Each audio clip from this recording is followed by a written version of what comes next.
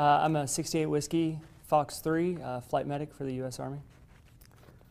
Okay, and you were deployed. Can you talk about your deployment and the pre-deployment training that you... We deployed to Fort Hood, Texas. Mobilized to Fort Hood, Texas prior to our deployment in Afghanistan. We mobilized in August of 2015, Fort Hood for approximately 40 days. Train up prior to that had been a global medic exercise that we had done. It was our unit annual training event that we had. And as far as medical training while at Fort Hood, we'd done specific training within the platoon itself, the forward support medical platoon that we deployed with the medics internally. And then we had the BCT-3 training at Fort Sam while we were there at Fort Hood. And then the Hood Mo Brigade did a MASCAL exercise as our validation exercise while we were there. Okay. Matt, can you talk a little bit about your, what is your medical background? You know, when you became a medic, what your prior medical experience is? So I became a medic in 2011. I went to a 68 Whiskey transition program at Camp Shelby, Mississippi. Prior to that, I was an 11 Bravo. And prior medical experience from that was registered nurse, graduated from Spencerian College of Nursing in 2009. Worked med-surg for a couple of years and then transitioned into emergency room care as an RN. And Army-wise, I've had the Army's flight medic program and the JEC program, as well as the 2CF7 course, which is the MEDEVAC doctrine course. So you, when you deployed to Afghanistan, where were you at and how long were you in country before this event happened? We deployed to Afghanistan in September, the middle of September 2015. We had been there for approximately 3.5 months before this event happened. Okay, can you talk about some of the day's events leading up to this actual event? The days leading up were just normal days for us. We run 24-hour medevac operations. We'd had a couple calls prior to that over the months before. They weren't regular calls. We weren't getting calls every day. We weren't getting calls every week. Sometimes we may get 2 calls a week and then go a couple weeks without another call to go evacuate someone. The days prior to this were just kind of normal events that we would typically do. We would usually get some sort of a mission briefing that would tell us that the ground forces were going out, so we were able to prepare and get ready and be on essentially a higher alert than we normally were when we knew that ground forces were actually outside and the possibility to be injured or engaged in combat existed. Prior to this, what was the longest period of time that you've taken care of a patient? Approximately 20 minutes. Not very long at all as far as patient care in the back of the helicopter prior to that. So are you wanting an experience like maybe in the emergency room as well, or just the Army side? Yeah, the emergency room as well. So in the emergency room, we can have patients that vary from an hour that we'll have as part of our care up to 10, 12 hours, an entire shift, depending on how busy the hospital is. So we could have to manage a critical patient in the emergency room for our entire shift if we can't find an ICU room or some other room to get the patient transferred to. So can you kind of compare and contrast what you do in the emergency room as a nurse to what you do as a flight medic? The type of emergency room that I work in doesn't necessarily deal with a lot of trauma. We do more, we're in a accredited chest pain and accredited stroke center, and we see a wide variety of patients, abdominal pain, and all the way down to like I stubbed my toe on something on the floor, all the way up to someone who's in a full cardiac arrest and we're having to work up. The occasional trauma does come through the door, not by EMS because there's a local trauma center, but we do get personnel who are dropped off of the emergency room that do have trauma. Is there a big difference in the team environment of the ER compared to what you experience in the back of a helicopter? Yes, the team environment in the emergency room, when a critical patient, we work off of the emergency severity index in the emergency room. So we have category 1 through 5, 1 being the most critical, 5 being the lowest priority patient that would come through. I discussed the stub toe, so that would be a level 5, and a level 1 would be someone who's an active STEMI, heart attack, who's having an acute stroke, or someone who's in active cardiac arrest.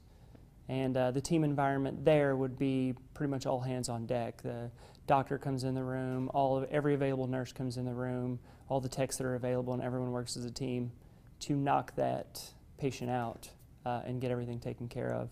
So it's one big team effort, and it's still chaos, but it's a little bit of controlled chaos.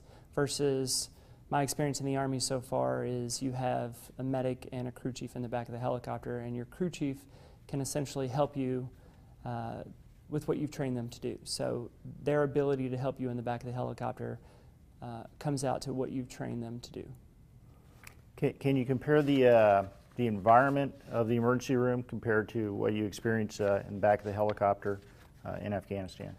The environment of an emergency room is everything is well lit, everything is placed in the same spot, and there's a supply chain, so it's easier to get things. So if you run out of something, you can make a phone call, and you can potentially get that kind of quickly. Versus in the back of a helicopter, many times it's cramped, it's hard to move around, especially if you have multiple patients.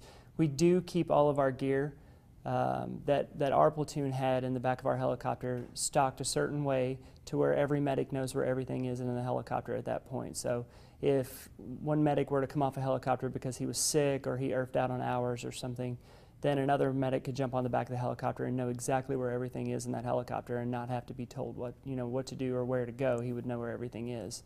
The other downside to in the back of a helicopter is noise and light, well, not necessarily noise discipline, but light discipline in the back of a helicopter.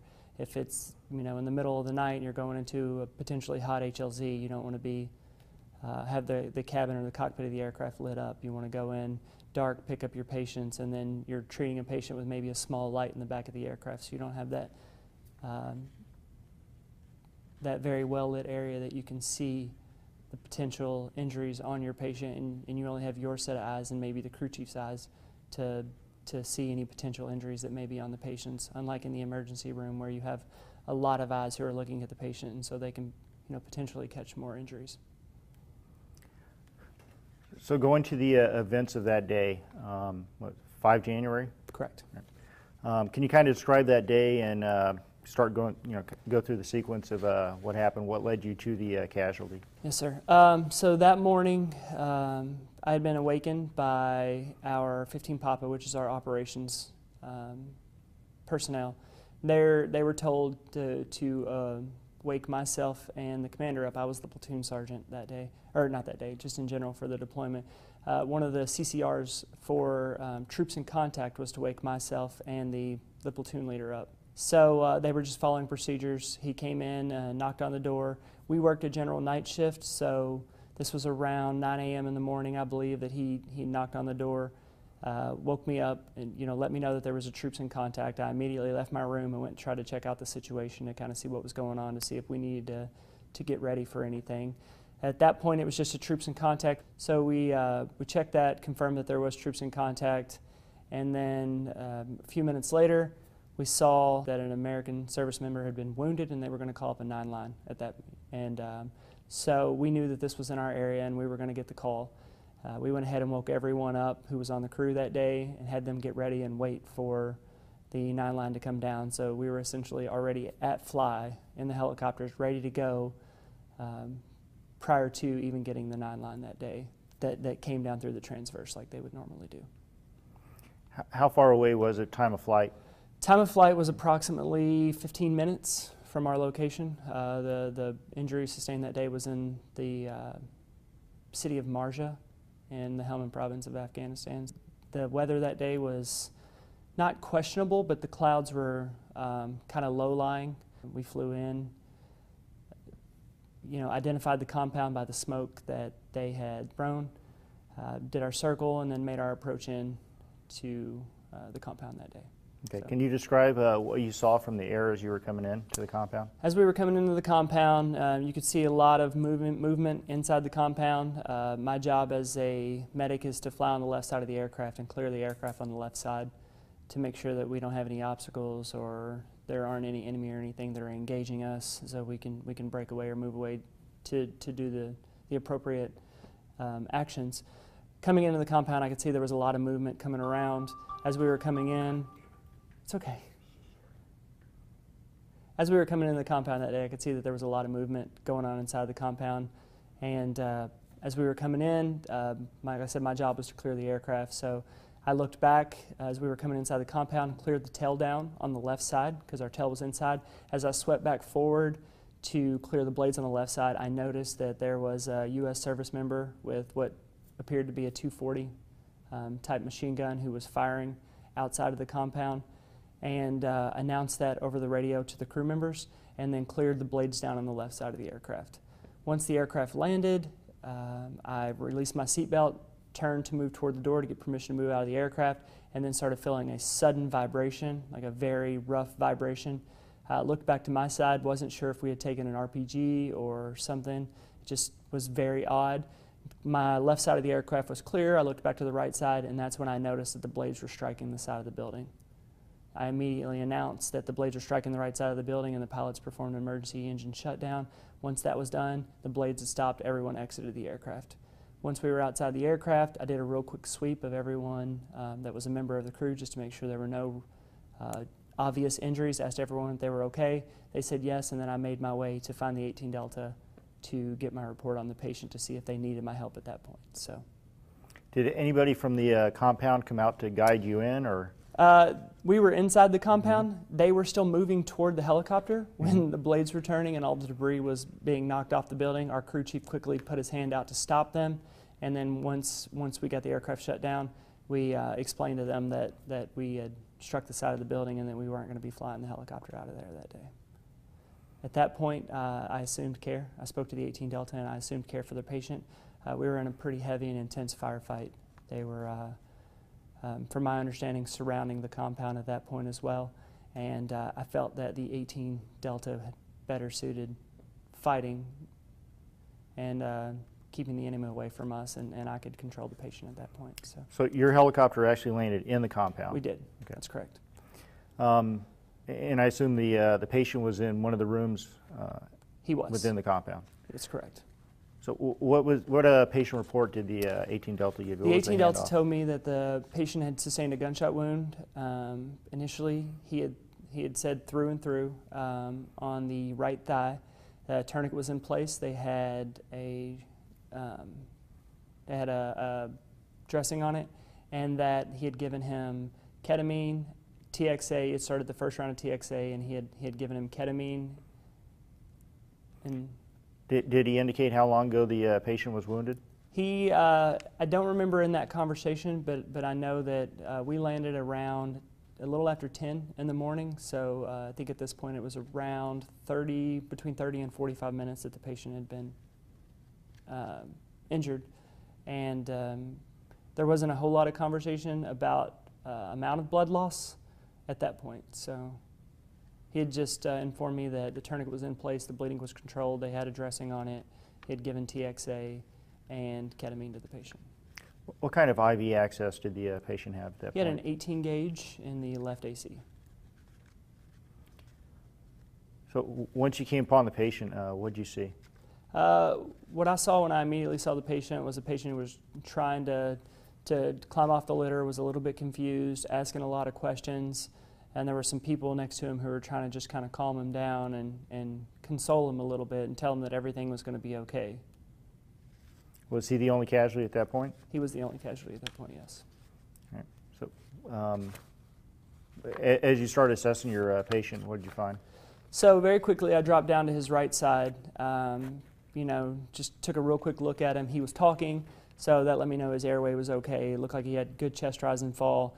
I went to Phil to check see if he had a radial pulse. I could not find a radial pulse initially, and that's as far as I made it on the initial assessment. They told us that we were going to be moving, that the second helicopter that was our chase bird that day was going to try and land and evac us out of the situation as well. So we immediately picked him up, moved to an opening in the compound, and set the patient back down there in the opening. I immediately started working on the patient again, just reassess the interventions, make sure the tourniquet was still working. The tourniquet was good at that point. It wasn't bleeding. There was no issues. It was in place. Just looked at it again there again. He seemed confused. He was very cold to the touch. He was pale, somewhat diaphoretic, and still could not find a radial pulse on him.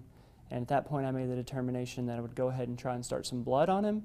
In the meantime, while I was getting everything ready to get the blood ready to give to him, I thought that maybe he was having a bad trip from the ketamine that the 18 Delta had given him. So I thought I would maybe give him a touch of Versed to try and just kind of calm him down in case he was having a bad reaction to the ketamine. That did absolutely nothing for him. So in hindsight, like, he was in shock. So you know, I gave him the blood.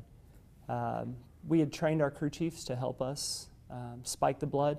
So while I was working to give him the Versed, my crew chief was spiking the blood, priming the tubing and everything for me to go ahead and give, setting up the blood flowing warmer, the inflows that we use to warm the fluid as we give it to him. So as part of the blood program that you guys have on the aircraft, what do you normally carry? We carry either 2 units of O positive or O negative blood. Any fresh frozen plasma or thawed plasma, anything like that? We do not. Yeah. And you said you use inflow IV heat warmers, Correct. inline warmers? Correct. We carry 2 of those and 2 batteries on our aircraft. That's just our unit specific. That's not Army-wide. So. What's used on most air medevac aircraft in the Army?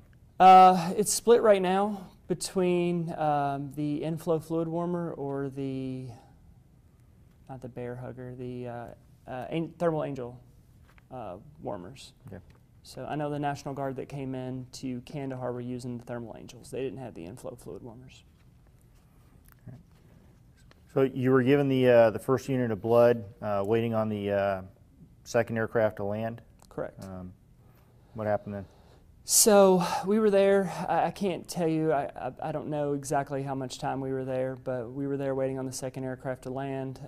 The SF guys around us were talking about how they were low on ammo, they were low on smoke. I gave them, I carry smoke in my vest just in case I'm ever on the ground and need to mark for the aircraft to come back and get me. So I gave them the current smoke that I had so they could throw for the other aircraft, and then gave them all of my magazines, except for the one that I had in my weapon and the one that I had in my M4, and then, of course, the one that I had in my M9 to kind of help them out. The rest of the aircrew did the same. I continued, you know, giving the blood to the patient, trying to reassess the patient, see how he was doing. At the same time, trying to do a quick head-to-toe assessment on the patient to make sure there's no other injuries or anything that I noted on him at that point.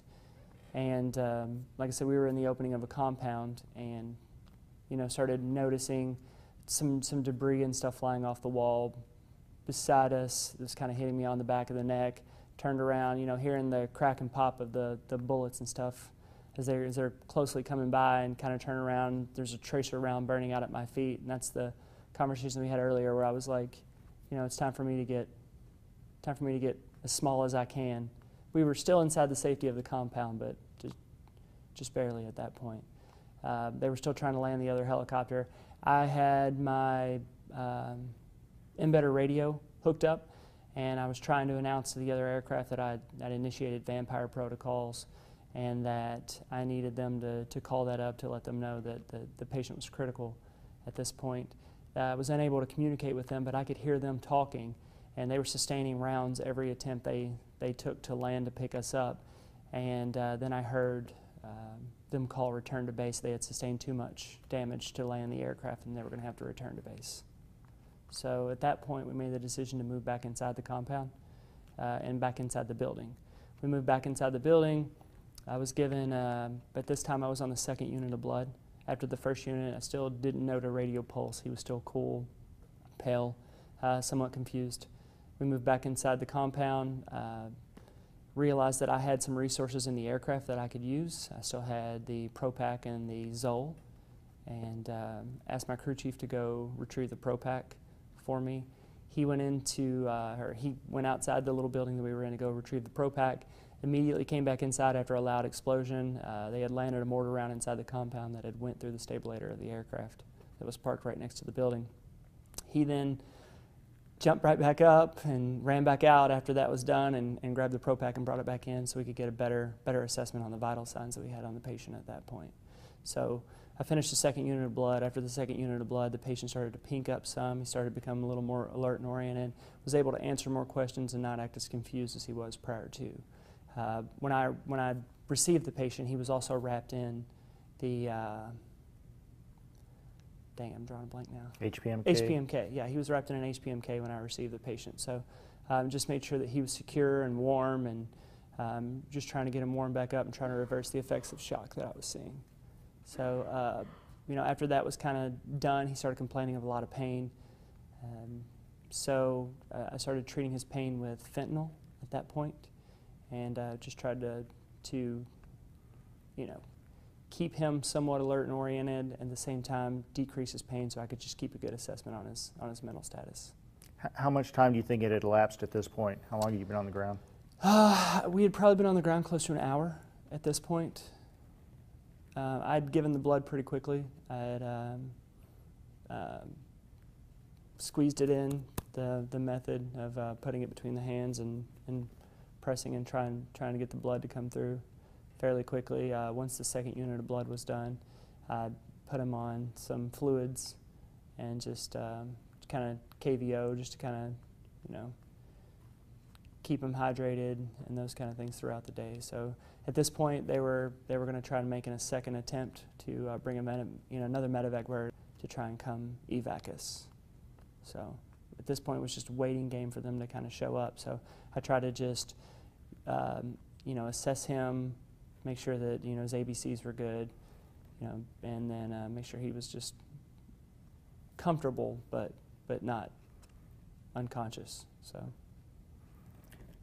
Were there any other casualties at this point? At this point, there were no. Well, potentially another casualty, the one that I didn't see. I heard the SF guys rumbling about an Afghan soldier, commando, who had potentially been shot in the foot at that point, but they were treating him. Okay. So. Kind of describe the environment that you were treating within this mud hut. So inside the mud hut, we had him laying on a Talon litter system, and we were just right in front of the door. That way it was easy access just to get him in and out. There was some real weird pot stove or something that was in the center that the family that lived there used, I guess, for heat. And then the room was maybe 10 feet wide by 15 feet long, and so there were you know, different personnel in and out of that room throughout the day. So, was there good light? there was no light, except for what came from the small little window that was there during the day, and then the door that was in the opening. When, you know, you could leave the door cracked a little bit from the opening there and get some light in and out of that. So the visibility was not terrific, but it was usable enough. What about the noise level, temperatures? Inside the room, so in the helmet it stays pretty warm year-round. I think the temperature got up into the 70s that day, so when midday came around it wasn't bad outside. It was in the low 70s, I believe, so the temperature wasn't bad. We were inside the room, so we were cut off from wind or anything like that. So the temperature was comfortable inside the room. I remember being very hot, but of course I was still in my flight vest and body armor and wearing my flight helmet at this point. So I just remember myself being hot. And I remember the patient after a couple units of blood and being wrapped up and kind of turning him around after a little bit of fluids, complaining about being hot as well. So. All right, so the further attempts at bringing in helicopters didn't work out? It did not. We were told that the second helicopter was making an approach to come in, and they were engaged immediately, and that one of the crew members on the aircraft had sustained some injuries, and so they were returning to base as well. So that was around the same time that the second American had been injured. I was working inside the room with the current patient that I had and taking care of him. Patient number one, we were taking care of him, just kind of, you know, making sure he was doing okay, making sure the interventions were in place, and he still had a good, strong radio pulse.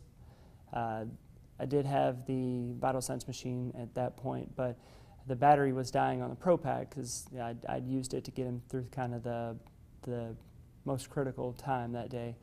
and still had the Zoll available if I needed it. But just kind of monitoring him, one of the other aircrew members came in and said, you know, hey Matt, we need you outside right now.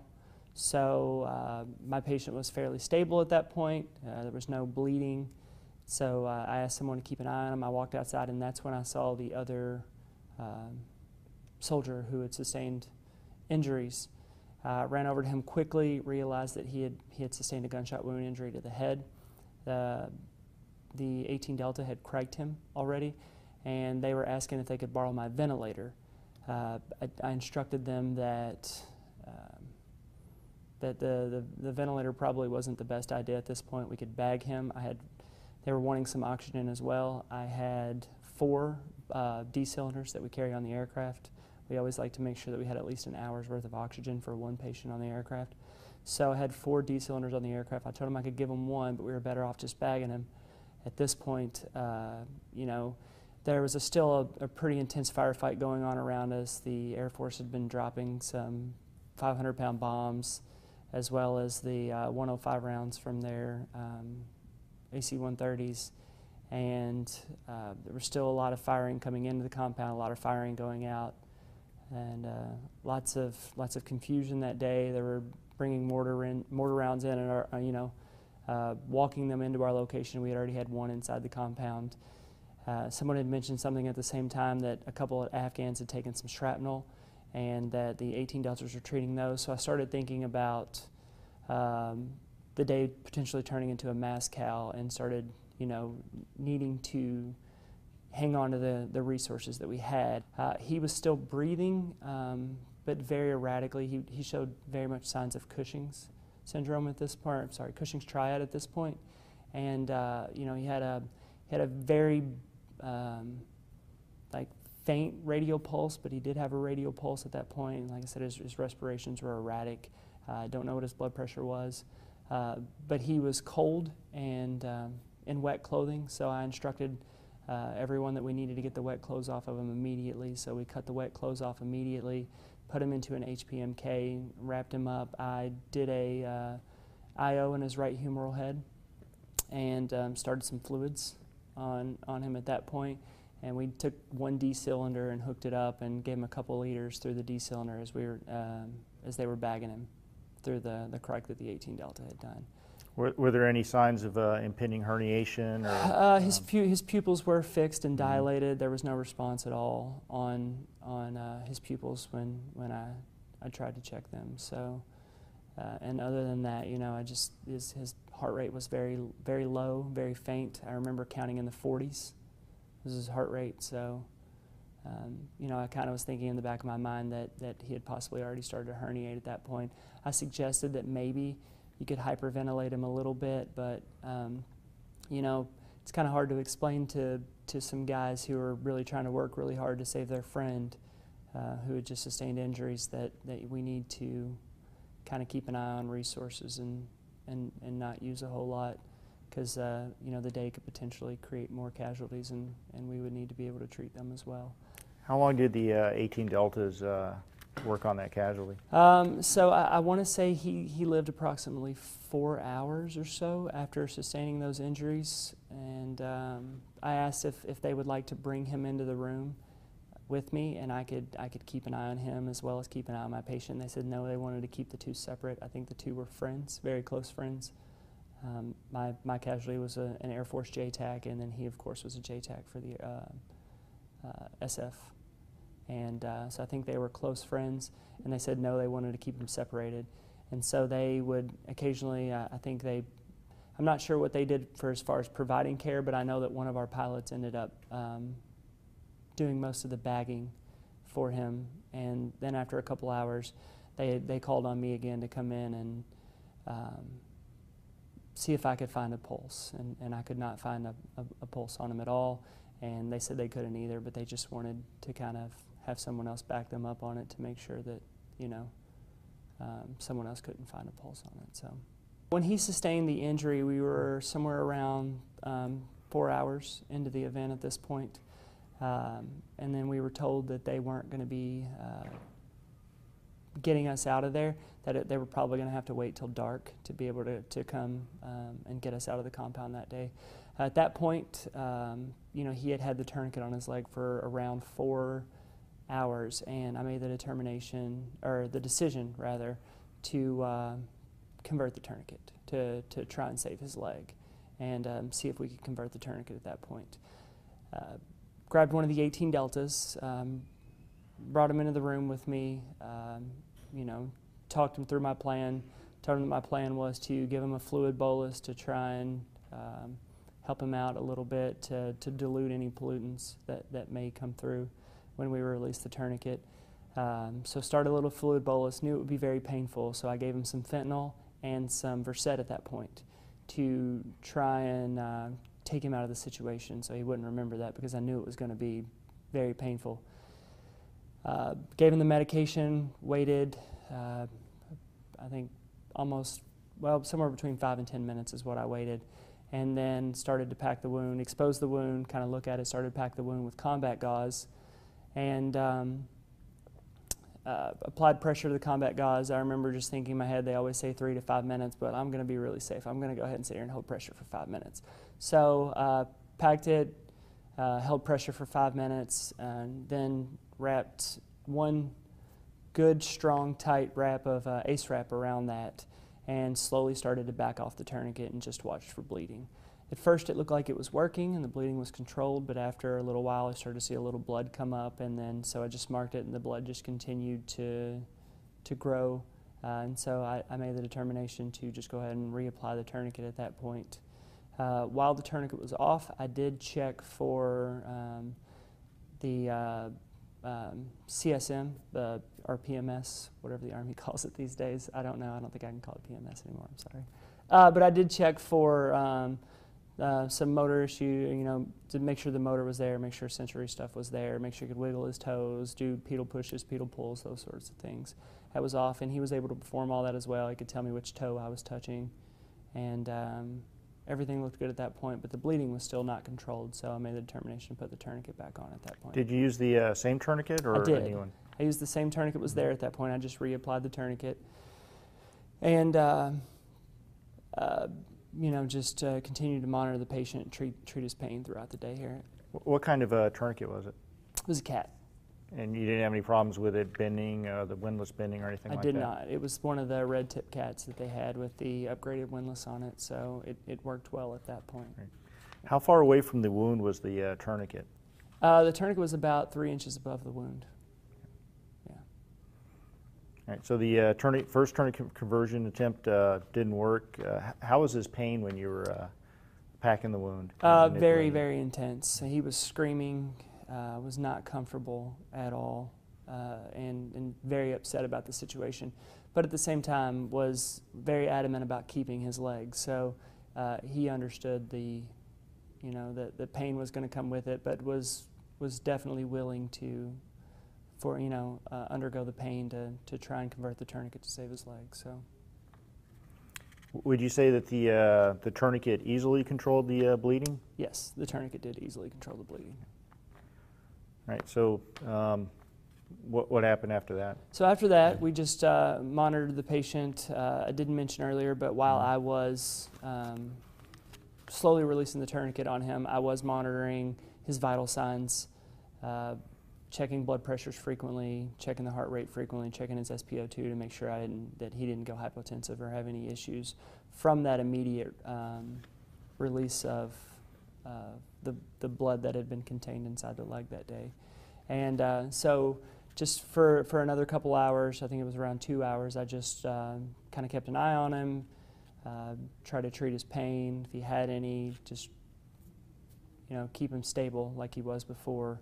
And then throughout all of this, there still was a firefight that was going on outside. There was talk of when we were going to get out of there, when we were going to get resupplied, and we had no idea on any of those. There were ideas that they were throwing around, that they're coming to get us now. That's changed. That plan's not going to work anymore. So there's a lot of, the SF guys were giving us the communication on what they knew as far as the plan to come get us out of there.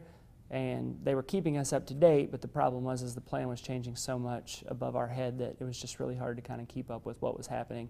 So I just kind of hunkered down for the long haul and didn't know when we were going to get out of there, but just do my best to treat the patient. I also, at this point, had already started the second round of TXA on him, and was letting the TXA go in as well. I'd given him antibiotics, NVANs, to try and treat any infection. I had heard that there was a pretty nasty bug that you would sometimes get from the soil in Helmand that a lot of soldiers were really fighting some sepsis and stuff with. And so I wanted to go ahead and get on top of that and get some antibiotics in his system, and hopefully we could combat that, you know, right away. So at this point, I guess you're probably 8 hours into it? Well, not quite at this point, because I think I made another attempt at around 6 or 7 hours to back the tourniquet off again and see if I could get some, see if the bleeding would have been controlled at that point. This time, the second time that I tried to convert the tourniquet, I backed it off, monitored for bleeding, and went ahead and removed more of the clothing that was around that area, and switched out the tourniquet at this point to a soft T wide, and just monitored and realized that one of the things that I didn't mention to tell you at the beginning is one of the when he initially thought that it was a through and through at the beginning, there was a hard mass that was on the bottom side of the tourniquet, and didn't know if that was a hematoma or what was going on with it. But the tourniquet was wrapped around it and it was applied and bleeding was controlled. We found out and discovered that once we cut everything and tore everything away, that hard mass was a 5-hour energy bottle that was on the back side of that. So we removed all that, cut it away, and reapplied the soft T. And the tourniquet was significantly more comfortable for him. It still wasn't comfortable, but it was a little more comfortable for him once that was removed out of the way. So looking back on it, there are a lot of things that when it comes to an assessment of a patient, you know, I didn't really want to mess with a tourniquet that was doing its job to try and yank a patient around for a really good assessment.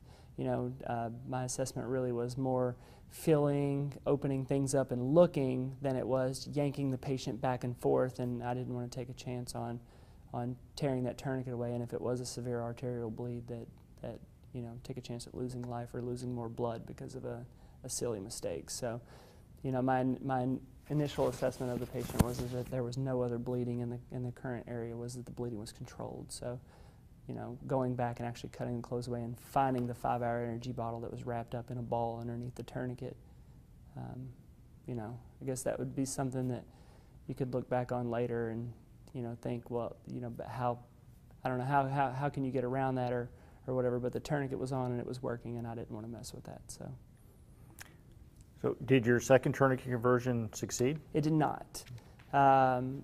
Watched it for a while and it just continued to bleed. And then for the rest of the day, it was just every 2 hours or so was just the same thing. Give a small fluid bolus to the patient and try and monitor the patient to see if we had bleeding that was controlled, to see if there were any signs and symptoms of you know, kidney involvement from releasing the tourniquet and releasing the toxins into the kidney. And that's the approach that I went.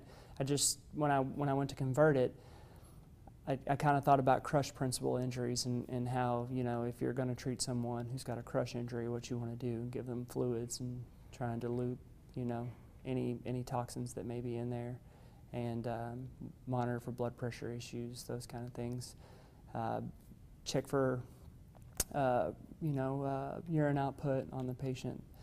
He was able to urinate earlier in the day with no issues. We used a water bottle, cut the top off of a water bottle, and he was able to go into the water bottle. He, you know, was able to set up just a little bit. I didn't want to move him around too much. Didn't want to create, like I said, an issue with the tourniquet, but he was able to urinate in the water bottle once during the day, but then after that, his kidney still continued to make urine, but he was unable to urinate and just had a lot of pressure built up throughout the day. But I knew that at least his kidneys were working, they were functioning, so that was good for me to know at that point. So.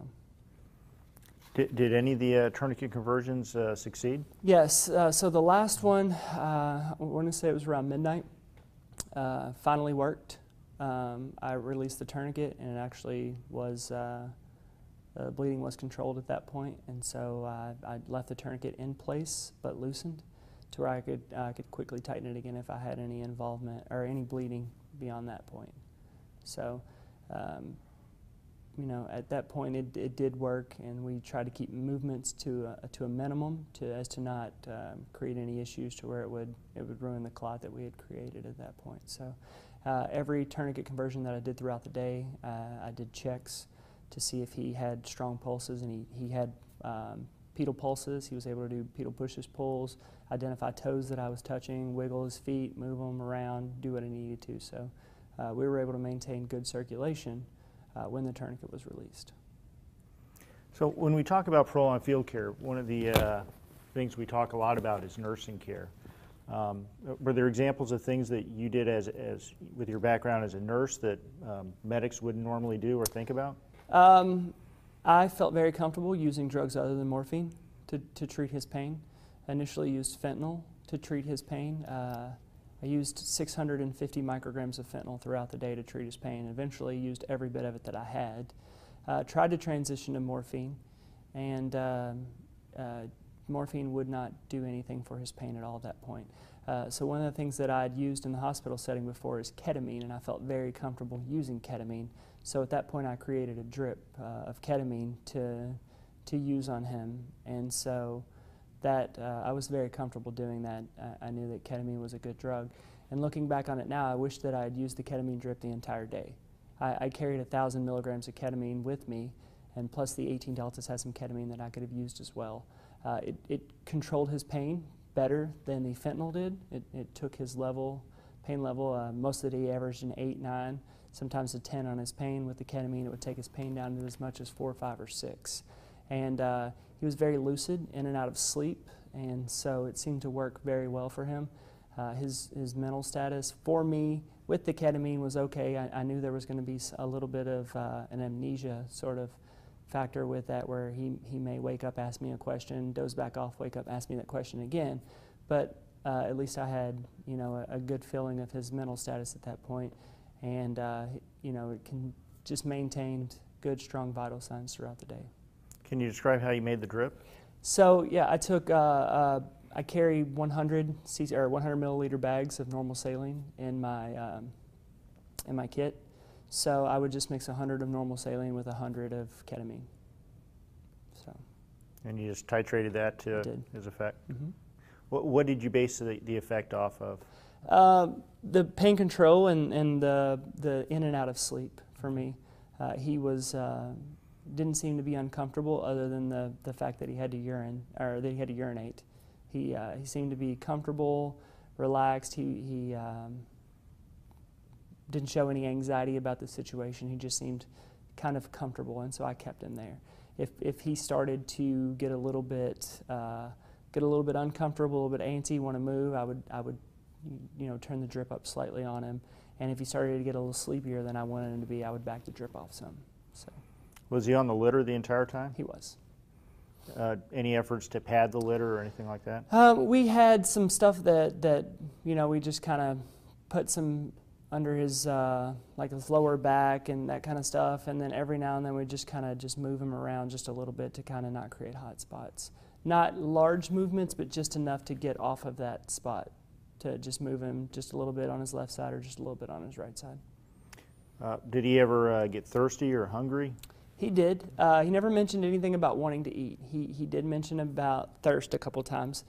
So, you know, would just give him small little, didn't want to give him a lot to drink. I kept reminding him about surgery, and he wanted to smoke a cigarette, but I wouldn't let him smoke a cigarette. But I would give him like small capfuls of water just to kind of wet his mouth and those kind of things, because for the dry mouth issues that he was having, just to kind of try and keep him comfortable. What about yourself and your crewmates? How did you guys deal with the long term that you took care of the patient, the fatigue? I don't remember getting tired until very, very early in the morning. I think it was probably around 1 or 2 when a lot of people would come inside the compound, and not in the compound, but inside the building, and were napping when they weren't pulling security. Crew members took small little cat naps throughout the day. I didn't nap at all. Just the adrenaline and my focus on the patient really kept me awake. But when everyone came inside and everyone was kind of laying back and it was quiet and it was dark outside, we had a little light that I guess the family who lived there would use. They would hook it up to a battery, and it was a little LED light, and it provided me with enough light to be able to look at his leg to make sure it wasn't bleeding, and to see, you know, his face and chest rise and fall and that kind of stuff. So it worked out well for me. But I started to get a little tired at that point, not necessarily sleepy, but just tired, and kind of reflect on, you know, holy cow, what kind of day had just happened and transpired and all the events. We had a couple bottles of water, or not bottles, but a couple packs of water that we keep on the aircraft, and the SF guys that were on the ground that day were, you know, very thirsty throughout the day, and of course we don't think we're going to be there very long, so we pull all of our water off and we're like, hey guys, take the water, you know, take this water, you guys need to hydrate, you need a drink, you know. So we gave them our water, and then we ended up being there a really long time, and there was an attempt to resupply us. The C-130s flew over. They I guess parachuted a couple pallets or tri-walls that they were going to try and land inside the compound of food and medical supplies and ammo and those kind of things. And initially it was thought it was going to land inside the compound, but the wind caught that and took it outside the compound. And this was still during the day, so there was no way, without other injuries being sustained, that anyone could get outside the compound to get that.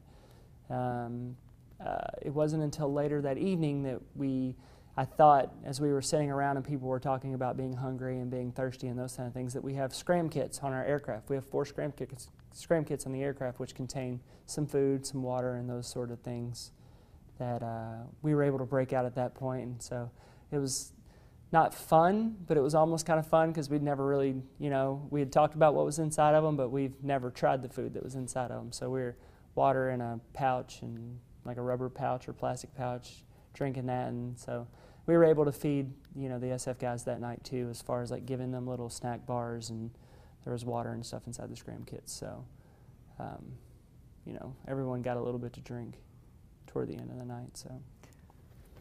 So, so the total time that you had the casualty on the ground was 17 hours. And when you guys finally did get out of there, how did that go about or come about? So they brought Chinooks in to get us out that night.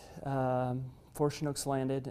Prior to them getting there, we all talked about there were going to be different teams. There's like a red team, a blue team, a green team, and those would be on the different aircraft. And of course, they assigned us with someone that we had seen, and you know, one of the SF guys that had been with us the majority of the day. So they assigned us with him, and they were like, just make sure you stay with him, follow him, you're going to go to this aircraft. And they took the Hero at that point, and they went to a separate aircraft. They had kept those two separated throughout the day. We got in our little chalks, moved outside into an open field that was just south of the compound, and the entire time I was continually reassessing the patient's leg, because the tourniquet was not in place at this point. The bleeding was controlled, and I was just continually monitoring that leg to make sure that the bleeding had stayed controlled. At the same time, I'd saved one of the blood fluid warmer batteries because I thought the helicopter ride was going to be cold. Hypothermia may be an issue again with this patient. I knew that his hydration status was better than it was when I got him, and we had worked through the shock time frame that he was in, but I didn't want to create another issue again. So I saved a blood fluid warmer, and I still had him on the ketamine drip at this point. And in the beginning of the day, I had started an 18 gauge in his right AC when I started the blood initially. So I had the 2 lines of access, and they both worked great. So I was giving him warm fluids prior to getting on the aircraft, and we got on the aircraft, and turns out the Chinooks have the heaters underneath their seats in the back that come out through the floor, so that was an added bonus as far as keeping the patient warm on the transport back. So you floor loaded the casualty on the CH-47, and you had to take care of him because you were the only medic on board. Correct. Had you ever taken care of a patient in a 47 before? I had not taken care of a patient in a 47 before. We had, at flight medic school, we had messed around with starting IVs on each other in the back of a CH-47. The same in the jet course, but not actually taking care of a patient. I said that I was the only medic on that day. There was one of our flight medics that was on that aircraft, but he was up in the front. They had put a flight medic on each Chinook to send out in case there were other casualties or anybody else need to be treated, but that medic didn't realize that we were on the back of that aircraft with a patient. He made his way down the hallway and realized that we were back there, but I provided the care for him on the way back. There was an 18 Delta that sat to my left, but at that time he was just kind of just relaxing, and there was really nothing to do at this point other than to monitor his bleeding, his ABCs, and to make sure that he was comfortable. So. What happened at the Ford surgical team? So I jumped off the helicopter and ran inside, gave the report to the nurse anesthetist that was working there. They, you know, and of course he was, the only complaint he had at this point was he really had to pee. So they put a Foley in him at this point and took out, I think, around 1,200 cc's at that point. So, but he had been complaining of having to urinate for a while that day. So looking back on that, I you know, felt kind of bad, and that's where we've had the conversation of, you know, like items that I wished I would have thought about, because I thought about it shortly after that, which would have been to use a soft tip like suction catheter, and we had some lubrication that we could have used to relieve his bladder that way. So just something to think back on, and that I guess there's probably more things that could bother me about that day, but that's one that just really kind of sticks in my head, that I wish I would have thought about that while we were out there, just kind of help take care of that. So have you ever heard of any medic taking care of a patient as long as you did? No. Did you ever expect anything like this to happen? I did not. What do you think in the future could help prepare medics for something like this? Never say never. You know, it's one of the things that we kind of always talked about was, well, that's not going to happen. You know, like, why do we have all these things on here that, you know, this is never going to happen to us? And a lot of things that I said probably wouldn't happen that day. And so, you know, that was a very uncomfortable situation. To look back on, things that would help out would be better training in a clinical environment to understand the body better, how the body works. You know, the 68 Whiskey program teaches you trauma. You know, they teach you a little bit of aid station stuff, but it's nothing elaborate. It doesn't help you, in the EMT portion doesn't help you understand how the body works and why you need to do certain things when the body starts to work against you. And so I think a better educational program for medics to help understand body processes and why they work that way and why you need to do things. Instead of just telling a medic, you need to do it this way, I think explaining to the medic why you need to do it that way because the body works this way would definitely help them out. You know, because you never know what's going to happen, and if you get stuck there and you don't know, you know, what's going on or truly understand how it's working, you know, it could potentially be dangerous for yourself and for the patient. So how did the casualty do overall for recovery? So what I've been told is that there was very little to minor involvement with an artery. That's what I was told from the surgeon that I spoke to that morning, and he said there was just very little.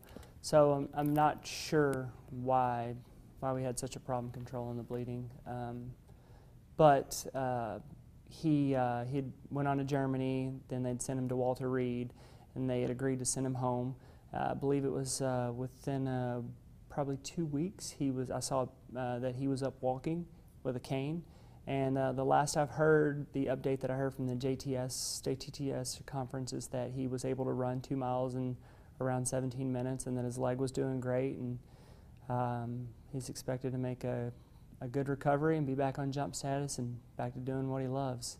His big request to me that day was, don't let him take my leg. And so I'm glad I could have obliged that for him. So.